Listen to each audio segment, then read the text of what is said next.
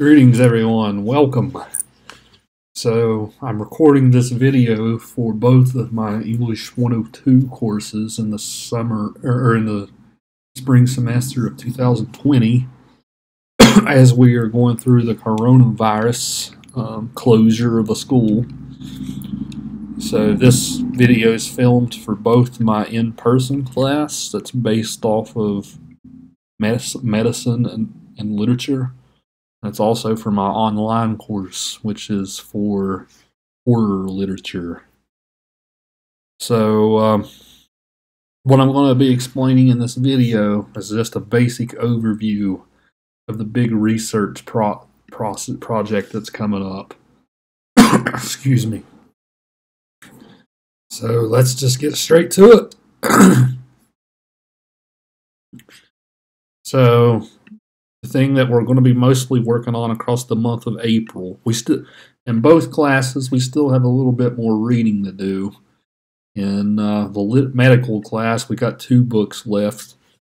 In the horror literature class, I think we still got Dracula left. So, but the main project in the course is you're going to be writing a persuasive argument about one of these books that we've read this semester. So go back, think back to some of the debates that we've had across about these texts. So whichever text interested you the most, that's probably what you should think about writing about. So let's just take, for instance, Frankenstein. Frankenstein was a text that was read in both courses. So with Frankenstein, there's lots of themes that we talked about throughout the text. So you might talk about, the relationship between sex and death. Or you might talk about the medical ethics issues within Frankenstein, right? You know, should Victor have not created another monster? Or should Victor have created another monster to make a companion for the one he already made? Right. So all these major questions of and debates about these texts, and that's what you're going to be doing mostly. This is honing in, focusing on one specific debate. You're going to be writing a sort of extended research paper about it. The research paper is the main thing that you need to accomplish in English 102. You have to be able to, write a research paper by the time you're done with this course. Depending on your English 101 course, you might have done a research paper, but this time we're definitely slowing it down. We're taking it step by step to make sure you're doing it right. So, you're going to be writing a persuasive argument about one of the texts, so one that interests you. And then, I say the goal is to take one of the main theories of reading literature. Remember we talked about this at the beginning of the semester. So you might have psychoanalysis. You might have feminist criticism of literature. You might have historical criticism of literature. Class Marxist criticism of literature, especially in the medical class. The gender and class stuff have come up. But you're going to take a certain slant and read the text in a certain way, right? Depending on which one of these sort of schools of literary criticism you want to adopt for your own here. So maybe you're writing about McTeague. You might ask yourself, well, was McTeague justified, or was McTeague a victim of fate? Right? You can do it that way. Maybe you might write about Lovecraft and the other class in the same way, right? Do these characters have any hope in a world so dismal? So you're going to investigate a problem and debate from one of these readings. So basically, the steps that you're going to take across this, think about it think about it in terms of a question first, right? So you don't want to just say, I'm going to write about McTeague. You want to frame it as a question, right? So would McTeague have went down his path of no return if it wasn't for his losing his medical license? Would Frankenstein's creature have been happy if Victor would have created another monster for him? So you have to kind of ask the question like it's a subjective question, right? There's no right or wrong answer to those questions. You're going to be arguing that one way of looking at things is better than the other, but it's not an objective question, right? You're not asking what's the price of tea in China. You're asking a subjective question that's up for opinion and debate. And you're going to be using one of these schools of thought to make your case. The first step you're going to do in the project is writing an annotated bibliography. So if you don't know what an annotated bibliography is, I'll show you an example in a second. The example's on this handout. But an annotated bibliography is basically when you start looking up sources, from the databases. I'm going to be filming some videos for you on how to actually find sources from the databases. Unfortunately, at Southern, we only have access to a select few literary databases. So this might, the actual research part might be something that I have to help you with because of my library accesses elsewhere. But I'm going to be asking you to find several articles, about the texts.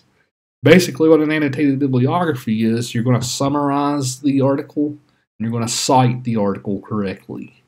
So you're going to show me that you've read a wide range of scholarship about one of these books that we've read. That's the purpose of the bibliography. And then the actual paper, once we get to that, you have to show how your argument engages with the larger scholarly conversation. Well, you'll know. So maybe let's take Frankenstein, right? What have previous critics said about creating another monster? Well, you want to show in the paper then how your argument responds to the others that have been previously argued. Or maybe you would say something like, this hasn't been argued about in the past in whatever we've been reading. So that's basically what an annotated bibliography is. You're going to find about 7 or 8 sources somewhere in there in a couple of weeks. And you're going to basically sum up what the articles say. You're going to read through the articles on your own time, and you're going to sum them up. And you're going to be finding them on professional databases. In this class, we're past the point of Google sources for the most part. You might actually be able to find some Google articles on Google Scholar, but most of the stuff you're going to need is from the professional critics, since this is a literature course. You're also going to write a proposal. That goes with the annotated bibliography. The proposal is where you actually pitch your topic idea to me. Right, so you're basically going to say, I hope, in this paper, I hope to argue that Frankenstein's monster deserved a companion, right? And then you're going to sort of lay out your reasons for why. So the proposal is going to be about a page, right? You're going to explain what it is that you actually hope to argue in the paper, what it is you hope to prove and claim. And you're going to attach it with your bibliography to show that you've been reading stuff. So that's the first part of the paper. We're going to talk more about it in the next couple of weeks. This video is mostly just getting you to think about what's ahead. Okay, but this won't be actually due until around the end of April. So this is looking to be about a month away. But right now, if you ask yourself, well, what is a text that we've read that you sort of gravitated to? Well, you can already maybe start thinking about what it is you might want to write about, what it is you might want to research. And then after the proposal and bibliography, you're going to be writing a paper, right? It's going to be a thesis-driven argument where you prove one side or the other of whatever it is you're talking about. Remember, in literature class, the text is your main anchor. You always sort of have to ground whatever claim it is you're arguing in the text. So you have to provide lots of proof from the book, from passages within the book to support your arguments. So I'm going to be asking for a bit of an extended length paper here. Usually the standard for a literature paper, in a course like this is about 6 to 8 pages. So you got to sort of lay out the claim it is you're wanting to make. You have to have sort of a literature review section in the paper where you talk about what previous scholars have argued, and then you kind of have to lay out your own claims using specific evidence from the books. And that's actually the way that I'm going to be doing this, in all these, in both 102 courses, you have a short paper assignment. So the second and last short paper assignment is actually going to be a draft, the first draft of your paper, right? And that's going to be due the 4th of May. And then, fix my own typo here. And then a week after that, and then during that week, you're going to be doing an extensive peer review on Blackboard. So you guys are going to be giving each other good feedback, criticizing each other, all that good stuff. Then the actual final draft of the paper for the end of the term will be due Monday, May the 11th. So combined together, this is worth a pretty substantial portion of your grade. I need to double check this percentage before I actually post this video, but it's worth somewhere between 50 to 60% of your overall grade between the bibliography part and the paper. I think I make the bibliography part about 10% of that overall total. And then maybe you might as well say add another 10% because the second short paper, instead of making you write an unrelated paper, it's going to be a draft of your final paper that you're going to do early. So you're going to be doing, excuse me. So all in all, you're going to write a 1-page abstract explaining what it is you're going to do. You're going to have an annotated bibliography of a certain number of sources. Like I said, I'm going to film some videos explaining each assignment more thoroughly than this, if this is just to get you going. And then, of course, the actual paper by the end. On this handout, if you look below, I've taught a course before on horror films, and I posted somebody's proposal and bibliography here. I don't know if any of you guys have ever seen the film The Babadook from Netflix, but this person explains what she was hoping to achieve with her argument about the Babadook. Then she gives a bibliography.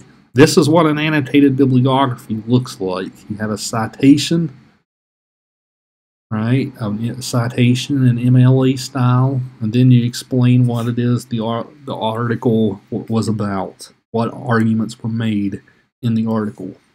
You'll do that for however many number of sources I tell you to do. I haven't figured that out yet, but maybe I would say 7 or 8. If I say 7 or 8, you needed to have 7 or 8 citations about different perspectives on your book that you're choosing to research. So hopefully that wasn't too alarming, right? We'll have this whole month of April coming up. We only have so much reading left, so I will actually I will make some videos to kind of walk you through baby steps of each different paper. All right, so this video is just a warm-up. So, if you guys have any questions, let me know. I look forward to meeting with the in-person class on Zoom. The 6 of you who are in the online class, well, I might as well say the 5 of you. One person kind of fell off. The 5 of you who are in the online course, you guys always know to ask me anytime about anything that's going on. So, good luck out there, guys. Be safe. Stay home in this pandemic. We will see you guys next time.